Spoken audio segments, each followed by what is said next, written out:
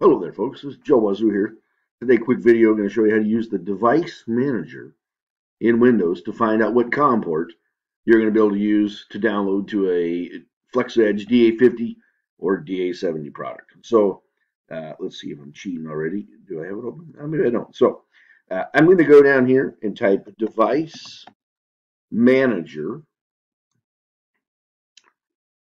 And I want you to notice something here. Let me, maybe I'll make this a little bigger.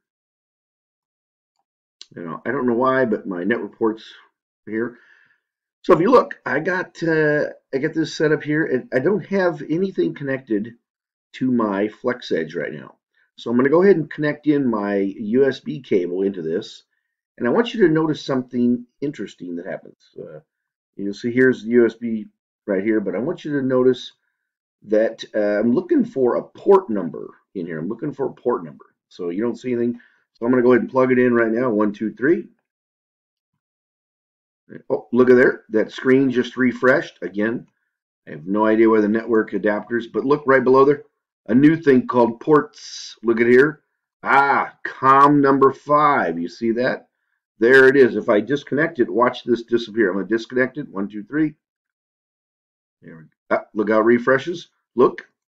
The ports is gone. If I plug it back in, there it is, plugging back in, refreshed. There it is. So it's COM number 5. So if I go over here to Crimson and go to the Help, pull down, click Options, I'm going to click, notice it's grayed out USB because it's not really. Click here and I'll put in COM number 5. There it is.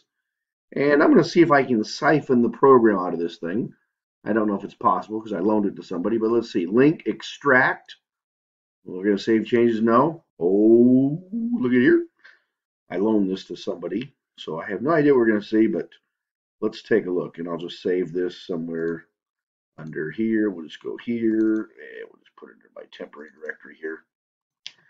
DA50 extract. Today's date is 20/12/29, pretty close.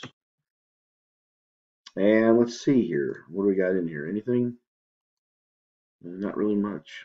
That's interesting. Anyway, that's how, team, you can use the device manager to extract your program, and you can use device manager to find what COM port to use. So, hey, thanks a lot. Have a great day, folks.